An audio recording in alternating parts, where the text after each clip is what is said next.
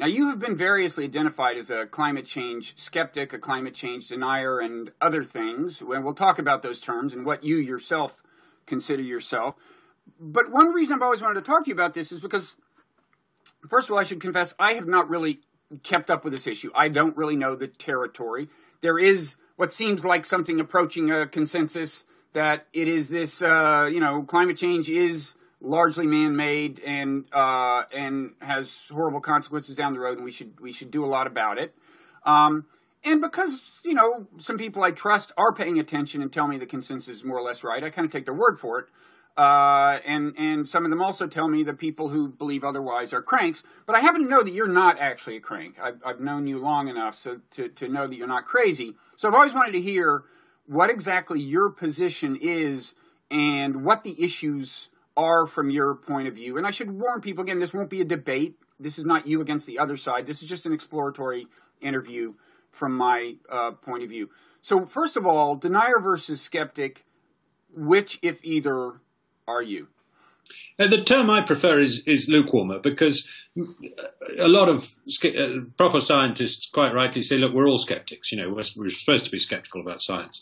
And the word denier is just a pretty nasty one. I can't make out what I'm supposed to be denying. I don't deny that climate change is real. I don't deny that it's man-made, at least partly, perhaps mostly. What I do deny is that there is good evidence that it's about to turn really dangerous.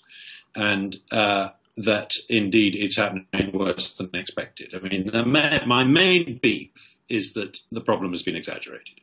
I think it's real, I think it's happening, I think it's man-made, and I think it's not going to be that bad. And I can go into the reasons why.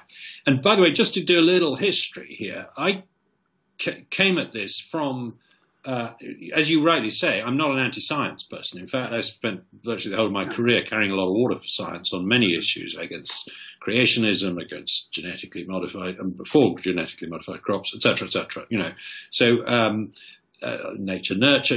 I've stuck up for what I think is the scientific, rational, empirical side of every argument. And I did, on climate change, I would describe myself as a completely conventional follower of the conventional wisdom when I first started writing about it in the late 80s. I just went back actually a couple of weeks ago and read some of the stuff I wrote for The Economist in the late 80s, and it could come word for word from the IPCC today, with a few wrinkles about the way that people talk about things have changed. And what's changed my mind? Well, firstly, I wrote a book called The Rational Optimist, which was about how the world's getting better, not worse. And that forced me to confront the big pessimism of our day, which is climate change, which is the argument that our grandchildren are going to have it a lot worse, even though things are getting better for most people in the world at the moment. And that made me go back and examine predictions of ecological doom, from pesticides to population explosions to deserts advancing, acid rain, all these things, and came to the conclusion that nearly all of them had been wildly exaggerated in the way they were presented at the time, and they mostly faded away, and that made me more skeptical. And then I began to look at the science of climate change itself and became much more skeptical, because it was clear that it wasn't happening as fast as the models were predicting.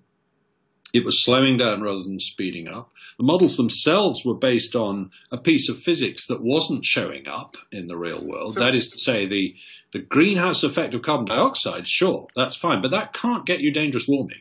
That can only get you a degree for a doubling of carbon dioxide. Okay, so let me get clear on that. You're saying, first of all, it's manifestly the case that consensus models from, say, 10, 15 years ago have turned out to overestimate the rate of at which the planet gets warmer? Yeah, basically, the IPCC in its report and remind us what IPCC stands for. Yeah, Intergovernmental Panel on Climate Change, which is the UN body that collates a gigantic report on climate change every 6 years. Mm-hmm. And its latest report in 2014 admitted that 111 of the 114 model runs were too hot. But, we're predicting higher temperatures today than has actually happened. Okay.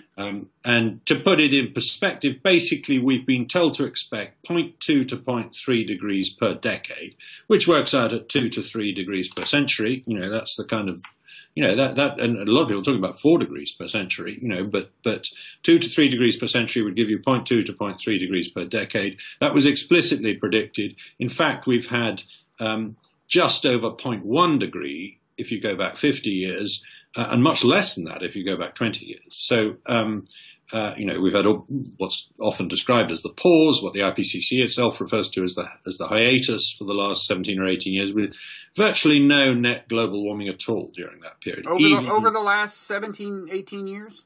Correct. I mean, how come every headline I read seems to suggest otherwise? Well, they say 2014 is the hottest year on record.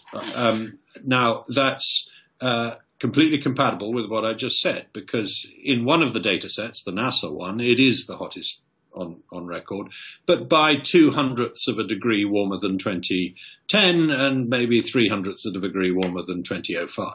You know, so by tiny margins. The margin of error in these calculations is 0.10 of a degree. So it's within the margin of error. So there's no significant warming over that period. But that would still